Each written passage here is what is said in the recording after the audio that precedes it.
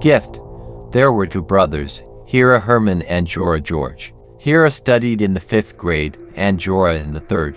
One day an uncle came to visit them. He gave Hira a cool hiking knife. This knife was quite large, and he also had a scabbard. My uncle gave Jorah an army flask. Also good, of course, but a knife is better. Hira has never parted with his knife since then. I even went to school with him. Once I couldn't resist and showed the knife to my classmates. The teacher was told. She ordered Hira not to go to school with the gun anymore. After that, Hira simply hid the knife in the bottom of his backpack and did not show it to anyone. Jorah wakes up in the morning, looks and their room is covered in blood. He shakes his brother awake, asks what it is, but Hira didn't say anything. I just took a rag and washed the floor, and Jorah asked him not to say anything to his mother. Since then, Hira has been kind of weird. He sometimes disappeared somewhere, and then appeared stained with blood. He was not happy, but he didn't tell Jorah anything. One afternoon at school, Jorah found out that brother Hira had been attacked. Some girl, whom no one knew, looked into the classroom in the middle of the lesson and said that the director was asking Hira to come to her office urgently. The teacher let him go. She couldn't disobey the director. And at recess, Hira was found in the corridor. He was lying in a pool of his own blood, all beaten up, with broken bones. In the evening, Jorah came to visit his brother in the hospital. Hira felt very bad. He asked for his favorite knife to be brought to him, and he added in a whisper otherwise, "I will not live." Jorah rushed home. In the afternoon, he brought two backpacks from school, his own and his brother's. And so I took a knife out of the second backpack and rushed to the hospital. But Hira is already dead. Jorah knew how much his brother loved his knife. Therefore, he quietly put a knife in the coffin, so they buried him.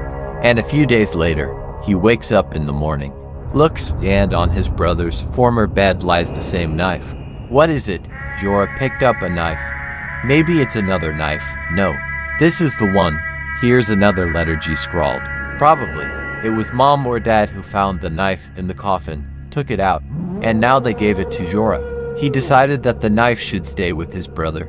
I went to the cemetery just to bury him. In the ground there, he comes to the gate, and there's a little red-haired girl, says, "Don't do it. You'll need the knife again." Jorah obeyed, and correctly. In the evening, some criminal attacked him at the entrance. Of all the clothes on the criminal were only blue pants. There were not even shoes. The whole body is covered in tattoos, and Jorah just had a knife in her bosom. He took it out and began to defend himself. Several times he hit the criminal with a knife. He roared with anger and ran away. There was a lot of blood on the floor. It turns out that Hira was also attacked by this criminal. He just didn't confess. The next day, a girl looked into the classroom where Jorah studied. She said that the director asked Jorah to come to her office urgently. Jorah slipped the knife under his jacket and went out. And then 3 criminals attacked him. At once, they looked like brothers to each other in blue pants, tattoos. The girl also attacked. She was a criminal in disguise, only of small stature. Jorah was ready. He pulled out the knife and began to defend himself. Nothing worked out for the criminals. Wounded, they ran away. Now the whole corridor was covered in blood. Since then, Jorah has never parted with a knife for a minute. These criminals attacked rarely, but unexpectedly. Then a hatch will open in the elevator from above and a criminal will crawl through it. Then in the toilet from the next stall. Then a tattooed hand will stick out of the sand. On the beach. Then 2 men will come to visit, as if they are distant relatives and came to visit a second cousin nephew. Jorah was very tired of them. Once again, when he was caught, the criminal changed into clothes like his mother's, put on makeup like a woman and rang the doorbell. Jorah put a knife to the man's throat and asked, "What do you want from me?" "We need a knife." "Why, it's a ritual knife. We need it to summon the fly-agaric god. Take your knife and get rid of me at last." It turned out that these were not criminals, but sectarians. The boy's uncle was just a criminal. He stole a knife from the cultists on the train when he was returning from the zone, and then gave it to Hira. The red-haired girl from the cemetery was the caretaker's daughter. She could talk to the dead.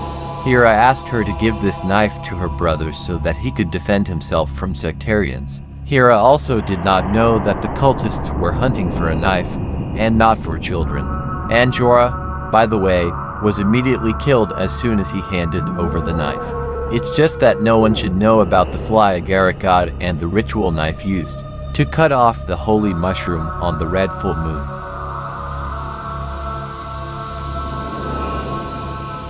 Hands.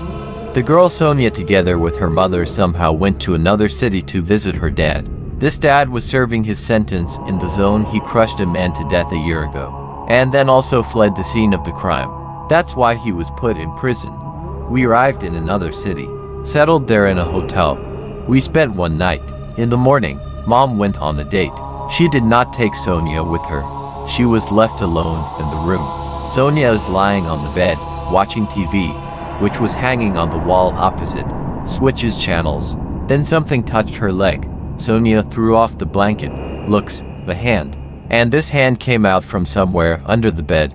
Sonia was so scared that she didn't even scream. She flew to the bathroom in one leap, jumped into it and closed from the inside.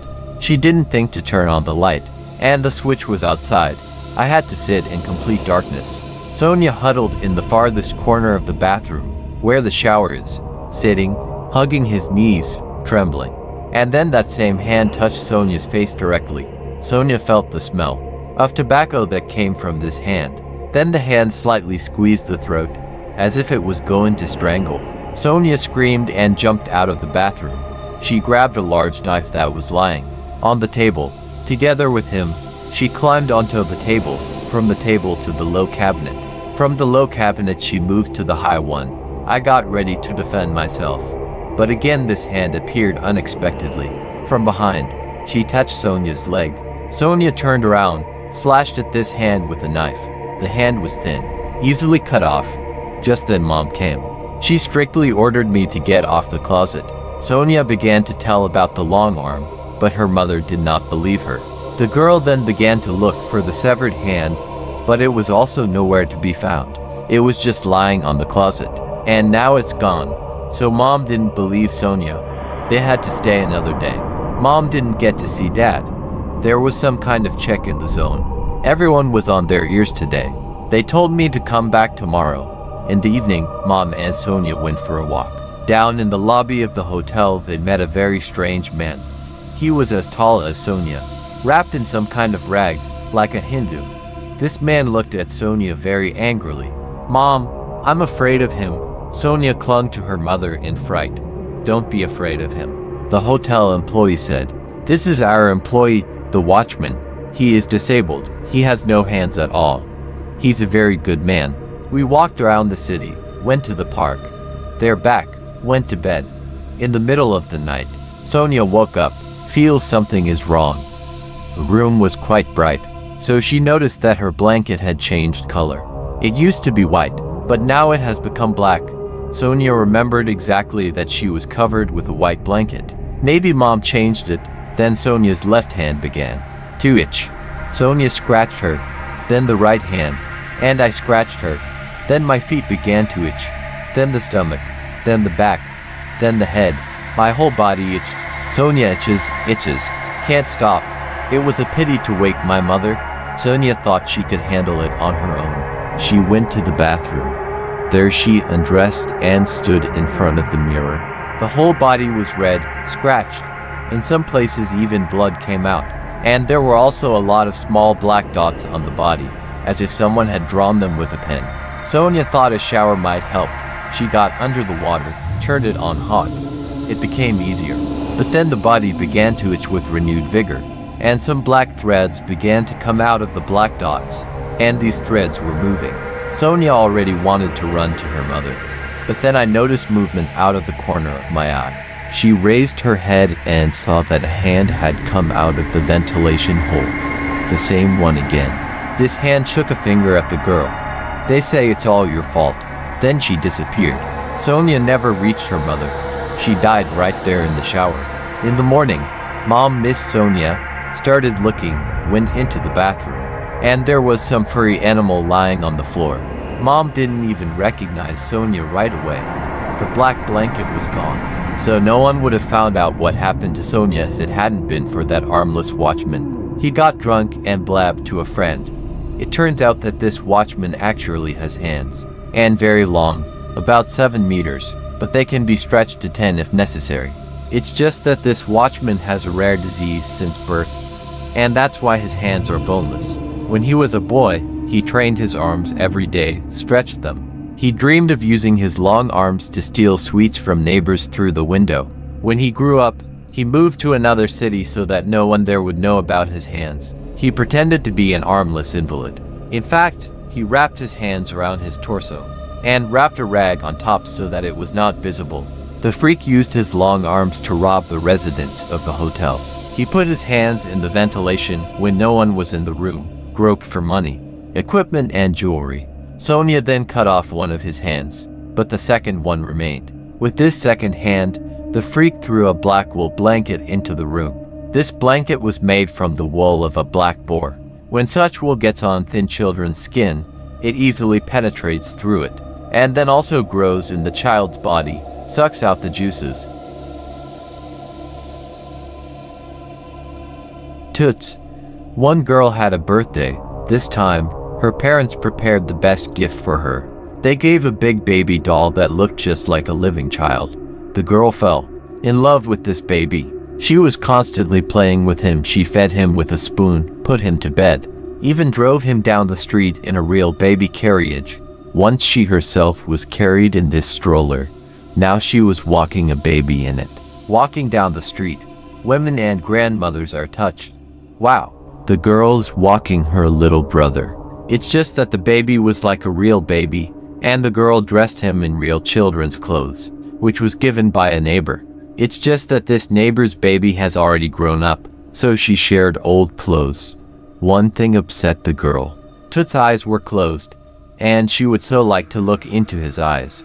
The girl often thought, but what kind of eyes does he have? Maybe blue, or brown, or even green.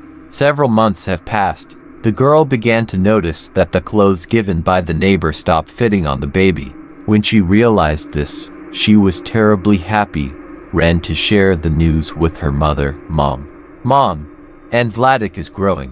What makes you think that his clothes stopped fitting on him? Come on, let me see.